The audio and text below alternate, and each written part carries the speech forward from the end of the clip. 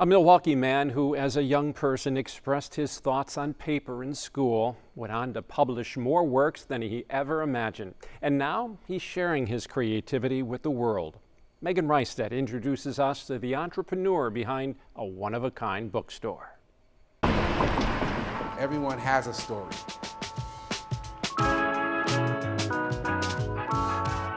Darick Spears takes on a ton of titles. Author, I'm a music producer, a film writer, entrepreneur, father, and a husband, and just a child of Milwaukee and a child of God. He says he picked up a pen as early as he can remember. Since I was 5, 6 years old, I was writing.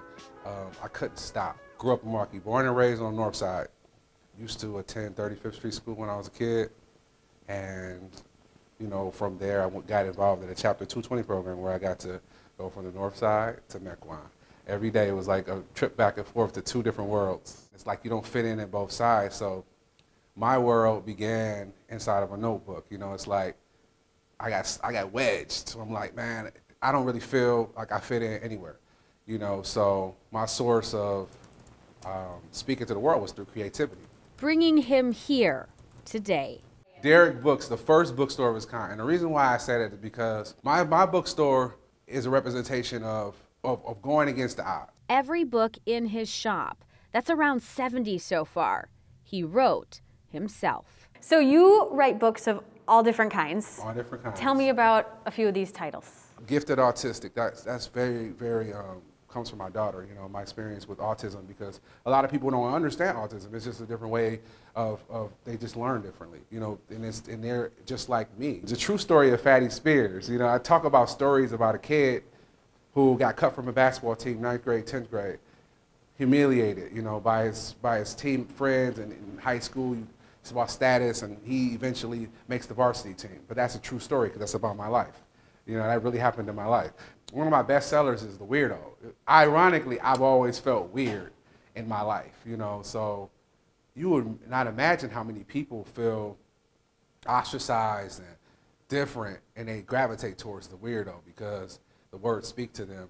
The pen is a mighty and powerful thing. It's a mighty sword. And Darick says some of the struggles he wrote about as a teen still ring true today.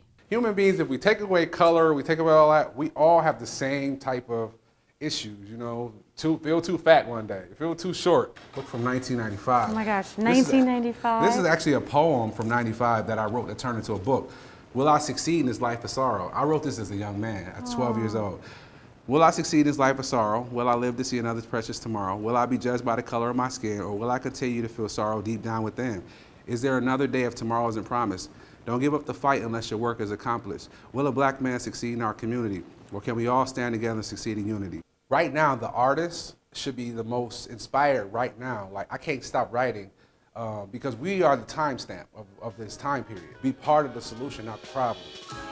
Hate is the common denominator for racism, for prejudice, for all of that. We can't fight hate with hate. You know, we can pray and show love. And so many chapters still unwritten. Darick Books, right here, this bookstore on this corner is going to change the world.